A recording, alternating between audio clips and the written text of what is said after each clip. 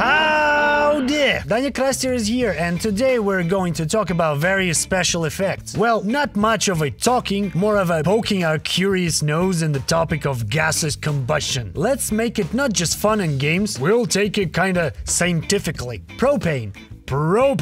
C3H8. It has carbon, it has hydrogen.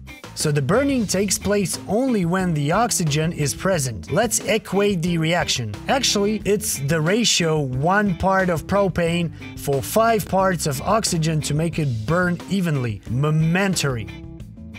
So we should have enough parts of each element for burning. So we burn up that crap, carbon dioxide and water are released, just like in most of combustion reactions. We had lots of comments on the videos about shooting like, you can't get tracer bullets, they are banned, and so on. Sure, it's very hard to get your hands on tracer bullets, so we found a solution. These are flares for a flare gun. Today we're gonna shoot them. Nice!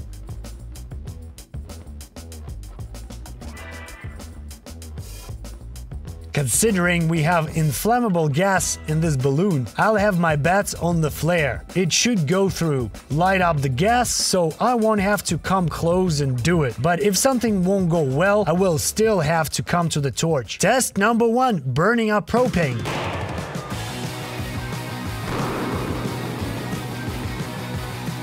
Well, I managed to shoot it through, not much fun. Okay, 1 down, let's move on. Acetylene. Well, the idea is the same, the formula is a bit different. C2H2. 2 parts of acetylene, 5 parts of oxygen give us 4 parts of carbon dioxide and 2 parts of water. Test number 2. Let's burn up acetylene.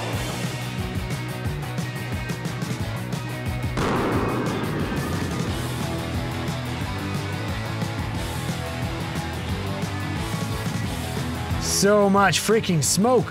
Smokey and the Bandit. That was fun. Like it better. Petrol. With petrol, it's all the same. Its chemical formula is C6H6, but it's a clean, theoretical chemical formula. You won't find it at any gas station. Plus, the octane number affects at different additives and dopes and other crap. Anyway, we have to equate the reaction to make it work. Something like this. For 2 parts of petrol, we need 15 parts of oxygen for all that stuff to burn down. Test number 3. Petrol vapor. Missed it.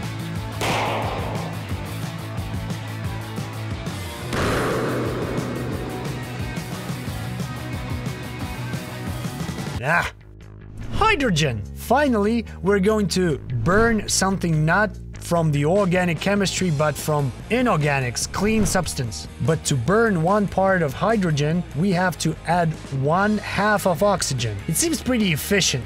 Also, the product of combustion in this case is water, no carbon dioxide. So out of that formula, we can figure out that in the potato gun, don't make it out of the PVC tubes and blows up. We can use clean hydrogen. There was a problem with CO2 staying in the chamber after every shot, so the second part of some fuel couldn't light up in there. So if we use hydrogen, we'll have just to drain the condensed water left after burning and won't need to ventilate the chamber. Test number 4, burning up oxyhydrogen. There should have been number 4 in there, but we don't have a lot of gas. It's expensive. Well, fuck it. Also pretty weak shit. Okay, I got it all. Let's go back to the most effective way and make it bigger. We have some acetylene left. Let's burn it down and sum it up.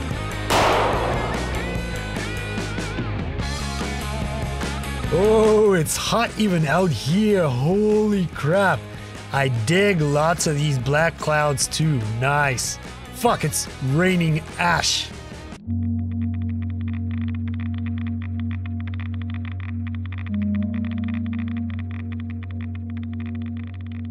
And the final chord. Why don't we add some petrol?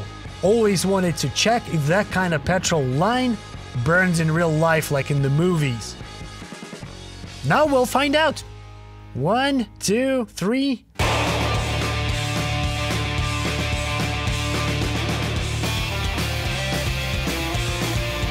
Petrol and acetylene are your bros. It is okay to have a little boner while watching petrol burn, right? I don't think so. Well, that's it. Not too dramatic, but we can learn something. To burn some gas completely, we have to mix it with the proper amount of oxygen, put it in a container, and the fuse should be inside. If we fire it up from the outside, the gas will come out due to natural draught pressure while the bag will go. Folding and burn near the hole made by a flare, and it will burn with the oxygen delivery. Well, I got it. We have to try a different approach, more effective. Either to put in some kind of a smike puff charge, so it would spread the fire up the gas at the same time, or to deliver the proper mix of gases for them to blow up.